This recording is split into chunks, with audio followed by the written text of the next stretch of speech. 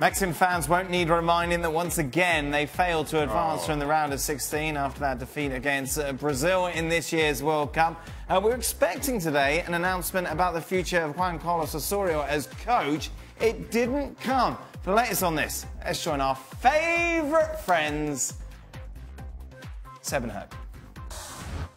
All right, thank you very much, Danielle. What would a Mexican national team coaching change be like without a little bit of drama? So let's kind of go back a few weeks, because it was really just about 10 days ago when reports really started to come out of Mexico that Juan Carlos Osorio was not going to continue as the national team head coach. In fact, some reports had it stating that he had turned down a contract extension. This is a guy who at one point had said he would like to stay on as part of a project.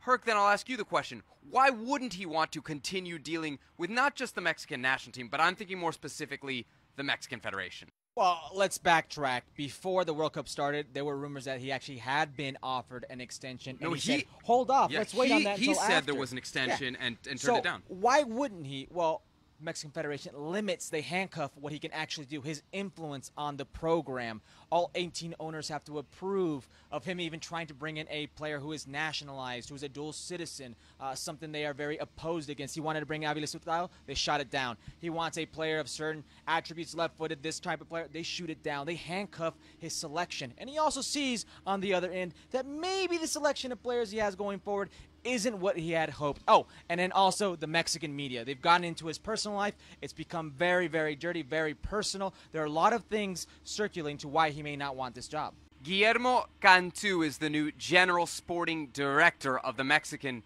Soccer Federation, and he came out today and said that each side is still evaluating what it was. I don't know about you. I've been through a few breakups in my day. This seems like a breakup that both parties know is the right thing to do, but neither wants to initiate. You agree?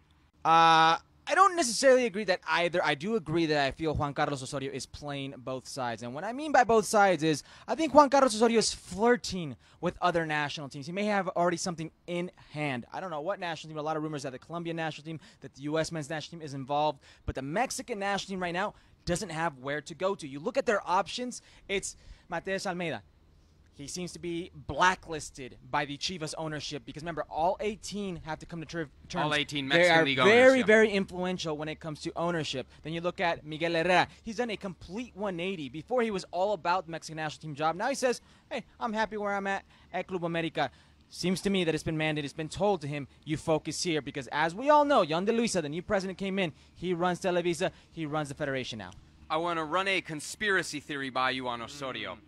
I think he's waiting for a domino to fall. That domino, Jose Pekerman with Colombia.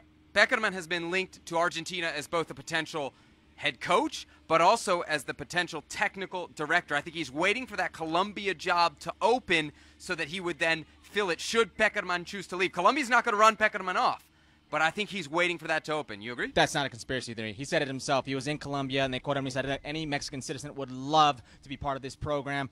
I think he's waiting for it.